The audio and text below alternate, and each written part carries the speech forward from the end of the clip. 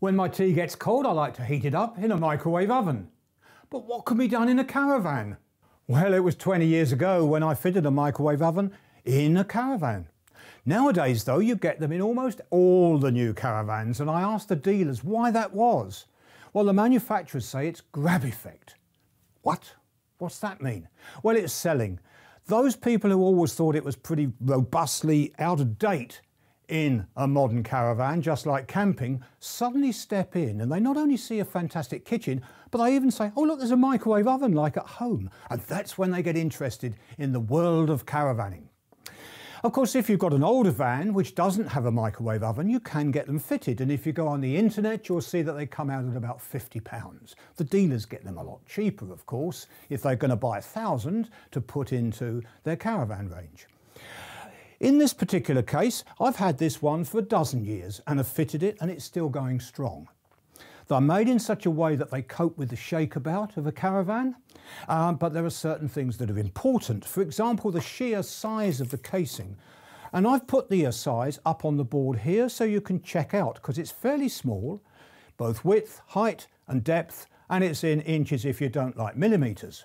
But it's more than just the casing, because on the back is a huge great ventilation area, and that must be kept free. And on this one, the instructions say you must leave an inch, that's 25 millimetres, all the way round to ventilate it properly. Then there's the matter of the electrical output. That's often called cooking power. And this particular one is very low, 450 watts.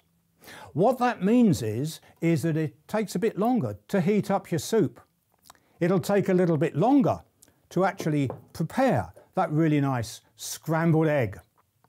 Not too important.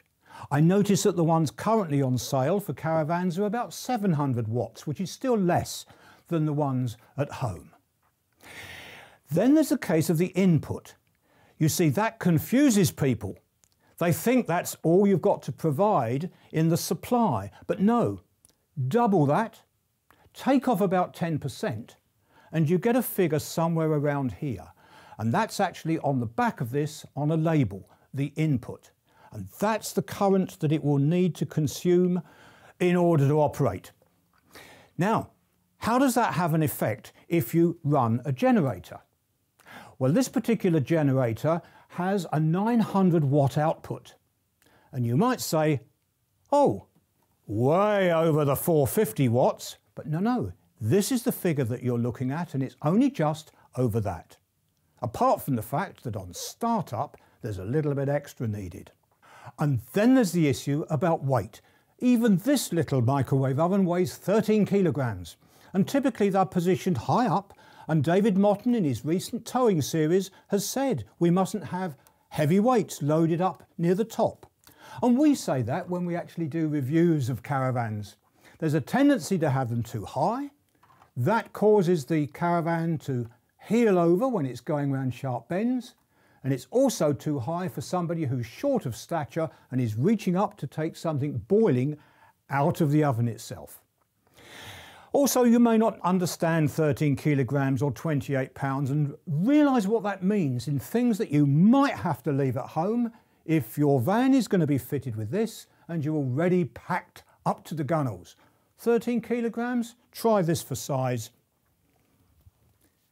Well, that's some of the clothing you'd have to leave behind, because I've checked this and guess what? It's only 3 kilograms, less than a quarter of the weight of that. A lot of gear that you'd have to leave at home if you fitted this. That is something to bear in mind.